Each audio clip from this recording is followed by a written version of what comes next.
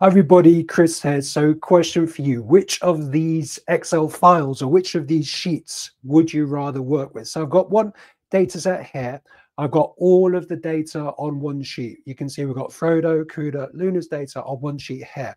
Would you rather work with the data on one sheet, or would you rather fragment the data across multiple sheets like this? So we've got Cuda's data on one sheet, Frodo's data on one sheet, and Luna's data on another sheet. Which one would you rather do? And here at Tiger, you know, we like to see the nuances and we like to be critical and weigh up the pros and cons. But this question for me, the answer is absolutely clear. And it's a mistake I see professionals make all the time. And it particularly kills small businesses. I've seen it several times already this year. So if you want to skip straight into the content, skip ahead a few minutes. But this is the Friday Spreadsheet Huddle. So a big welcome if you're joining us for the first time in the Friday Spreadsheet Huddle. So what's the Friday Spreadsheet Huddle? Well, it's very simple. We do a 10 to 15 minute tutorial, and we've just spoken about what we're talking about today. And then straight after the tutorial, we get into the huddle. So this is 30 or 45 minutes where I am available to answer your Excel questions. Yeah, whatever you want to talk about, Excel related, you want to talk about formulae, you want to talk about automation, you want to talk about VBA, Power Automate, Power Query, whatever you want to talk about. I've got 30 minutes straight after the session and we can talk about it in the huddle. The link is in the chat. Yes, the only way to get in the huddle is to watch live. The link is in the chat. Now, this session is a private session. It's not going to be on YouTube. We're going to get off YouTube. We're going to do the huddle privately. And as I said, the link is there for you in the chat. The two rules of the Friday Spreadsheet Huddle are: no one talks about the huddle. All right. No one talks about the Friday Spreadsheet Huddle. I haven't spoken about it at all. If you're on the mailing list, I haven't put anything out on the mailing list or on social media. First rule is no one talks about the Friday Spreadsheet Huddle, and it might not necessarily be on a Friday. So the only way you can know about it is by turning on your notifications on YouTube. Get the subscribe done, turn on your notifications, then 30 minutes before we do a huddle, you will get your notification. You'll have the chance to get in the huddle. With that said, what's this all about? Will this even work? Let's have a look. So we're in the huddle today trying to do 50 videos this year, trying to do 50. So we're ticking off the first video today in the Friday Spreadsheet Huddle, and then the subscribers, trying to get to 100,000 subscribers. I think you can just see over here, we're going to tick these off as we go. We're on about 95 now, 95.246, all the way up to 100 subscribers. I'm going to keep this board as it is. We're going to tick off the videos as we go, tick off the subscribers as we go. The only way to get into the huddle is to be subscribed to the channel, turn on your notifications. So thank you so much for supporting us, the Friday Spreadsheet Huddle. And with that said, let's get into the content. So what do you think about our initial question? And what do you think? Let me know in the comments. What did you go for? We'll get into the discussion a bit later. Let's forget all the cliffhangers and everything. A huge mistake small businesses are making is they're fragmenting their data sets. They're fragmenting their data sets. Now, don't get me wrong. People do this with the best of intentions. It's a logical thing to do. It makes you feel calmer dealing with big data sets. I totally get it, but it is a critical error. It destroys your spreadsheet because Excel is designed, all of those functions and features, whether we're talking about formulae, pivot tables, things like Power Query, they're all designed to work with a single data set. Things get mental if you have multiple data sets. And I would go as far as to say, we wouldn't have a YouTube channel, we wouldn't have a company if people weren't making this mistake all the time. A lot of the work we do is bringing together disparate data sets that over time have just been divided out. So in this case, we've got our dogs. This is a bit like a dog walker's business record, whatever it might be. We've got to put all the data in one data set. We don't want to fragment the data across sheets like this. This file you can download and work along with me. So we're going to go ahead and just delete the sheets with the fragmented data, because you might be thinking, well, Chris, I don't like working with those big data sets because I'm only interested in certain rows in the data. I don't want to view all the data. That's why I don't want a whole data set. So that's the first thing we're going to deal with. How could you filter out and just display a selection of rows? Say in this example, we only want to look at Frodo's data. How would we go about doing that? And then beyond that, what about doing simple analysis? Because this is when you really feel the power of keeping your data in one place. How could we do a simple analysis? We're going to go ahead, put in a pivot chart, and you'll see just how easy it is to do if your data is in one data set. Yes, this is killing businesses across the world. Let's see if we can do a little bit to fix it today. So let's go about, I'll say bye for a second, and let's go about filtering this data. Okay, the first thing we're going to do, we're going to convert this to a table. So I'm just holding down Control and Shift, the right arrow and the down arrow on the Windows PC. You could do that manually.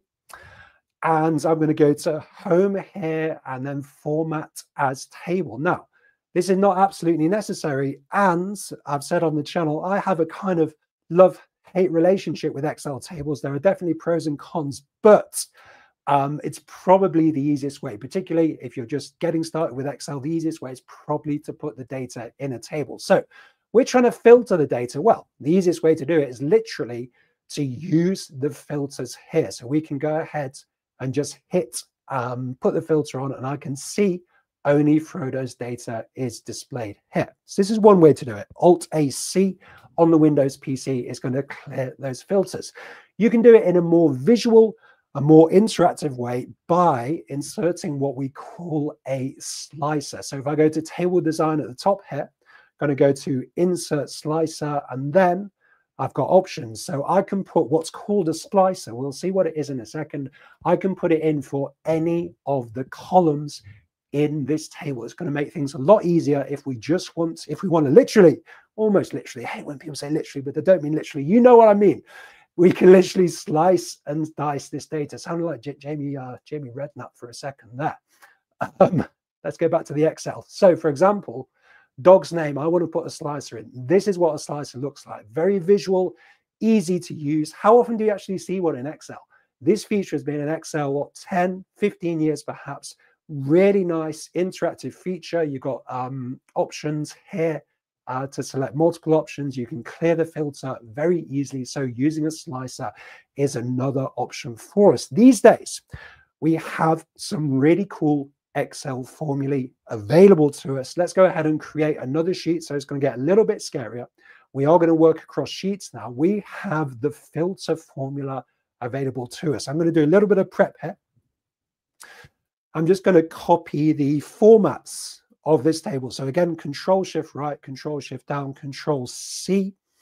I'm going to move across to the sheet I just created. I'm going to go Control Alt V and then T for formats, Control Alt V and V for values, because I just want those headers. I'm going to delete these values for now. In fact, there's one more thing I want, which is Control Alt V and W for the column widths.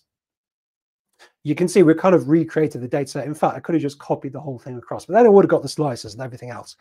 Alt-H-O-W-3. If you like this formatting look, by the way, we've got video in the video description below about how to get the Tiger formatting look very easily. It's insanely easy to get this nice formatting look. So I'm going to clear this data.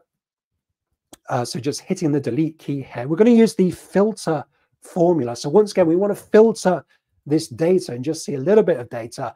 Let's use the filter formula. It's fairly new to Excel, 3 or 4 years old. So for filter, we've got to select the data that we're looking to filter. So Control Shift right, Control Shift down, and then comma. The second part of the formula is include. So for include, we have to highlight the column that effectively we're filtering by. We're going to filter by the dog's name, Control Shift and down here. And then what do we want to filter by? Well, let's go ahead and give ourselves an option. Let's filter by the value in C2 here. You can see we're currently returning a calc error because we haven't got anything in C2, Alt-H-B-A here. Just going to add some borders.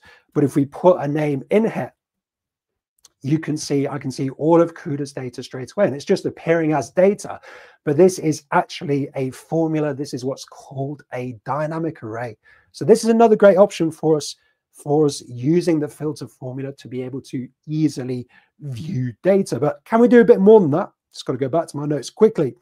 Can we do a bit more than that? Let's step into dashboard creation. Yes, if your data is in one place, this is why it's so critical. It's pretty easy to go about creating some analysis and to move towards a dashboard. I'm going to go Control-Shift right, Control-Shift down again. I'm going to go insert, and it's going to get scary here. We're going to insert a pivot table. Don't worry. If you never used pivot tables before, I really delayed it in my career. I only really started using pivot tables 3 or 4 years ago. But we can go insert and tables and then pivot table here. And we can go ahead and it's going to take us to this scary pivot table interface. You'll note because I've pre-selected the data, I don't have to say here, I don't have to enter it again. Table 1 is the name of the data. This takes us to our quite scary pivot table interface. In the video description below, we've got a video which is your first pivot table. If you never created one before, that will take you through it step by step. A few years ago, I've got a crazy long hair. You'll love that video. Anyway, for a pivot table, you just got to select the data we're interested in. What are we interested in? We've been filtering by the dog's name. And then what piece of data are you interested in? Depends what you're trying to analyze. Let's say we want to analyze walk length. And very quickly, we can see we've been able to get that analysis using our pivot table here. That's only possible, once again, because our data is in one place. Can we go further? Could we do something visual here? So once again, Control-Shift right, Control-Shift down, developing that habit of pre-selecting data that you want to do something with. I'm going to go insert this time. Let's see if we can get a pivot chart going. Getting slightly terrifying here. Insert pivot chart. Once again, this is the data we want to work with, and I'm going to put it on a new worksheet, and let's hit OK.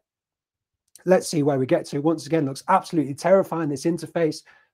Over in the tick boxes here, you just got to select the data you're interested in. Let's do the same thing. So I've got dog's name. Then I'm going to go walk length in minutes, and hopefully it's going to sum it up for me. Can you see that? Can you see how easy it is? Not easy to move a chart all the time in Excel, but can you see how easy it is to generate that analysis? What if you just broke out this in your next meeting? Yeah, it's really easy. Excel is designed to do amazing things when your data is well organized. All the stuff with VBA, I love VBA, all the stuff with Power Automate, Power Query, all the beautiful stuff we do on the channel. The truth is it's often a workaround. It's often a workaround for suboptimal data sets. And as I said at the beginning of the video, we wouldn't have a company. The fact that this happens really gives us a company and gives us a YouTube channel, because professionals are constantly looking for those workarounds. Make it easy for yourself. Make it easy for yourself. Set up your data properly. Finally, what other cool stuff could we do here? If we go pivot chart, analyze, let's put a timeline in. Also got the slicer option we could use again. Let's put a timeline in. I'm going to hit dates here because remember, in our source data, which is properly organized here, we've got our date. So that means we can use the timeline on the pivot chart. So what it's called? Timeline on the pivot chart. So for example, if we only wanted to see January's data, that's all we have to do. We just click it there and I can see the charts adjusting there. That's how easy it is, guys. And this is the mistake. It's killing small businesses, fragmenting data sets out. I understand why people are doing it, but it has serious implications. You can see how easy it is to get stuff done in Excel if you keep the data in one place. We're going into the Friday spreadsheet huddle now. The next video to watch is right here. I'll see you there.